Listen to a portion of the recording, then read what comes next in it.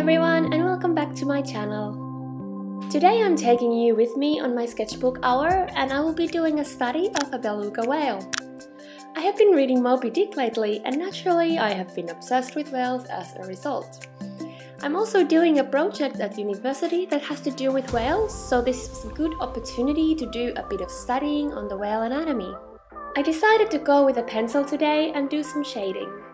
I struggle with values a lot, and this is something I would like to improve this year. I realized this at uni when we were doing some basic exercises. I never really identified values as a thing before, so I could not identify that was what I needed to work on. I'm pretty sure my trouble with values is why my art has looked a bit flat in the past. This is why I really like uni, because they point out things about your art that you may not find on your own.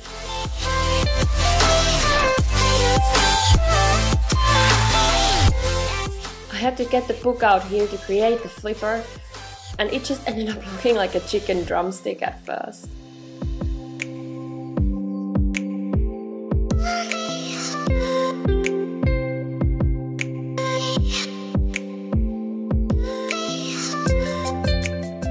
I noticed I became more confident with the shading when I got to the second page. On the first page I was very careful and afraid to mess up, and I was actually thinking of stopping after the first three. But I made myself do another page, and I feel like it paid off. What stuck to me most was the shape of the head and the nose. I needed to do a specific kind of curvature to get the whale look somewhat correct.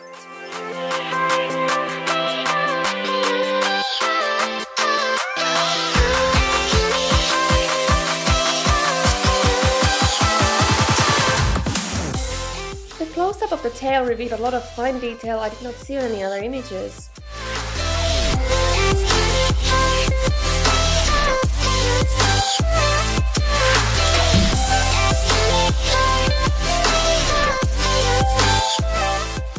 I think the most sympathetic part of a whale must be their eyes, so I had to do a close-up of one. Also, it was good practice for the skin detail around the eye.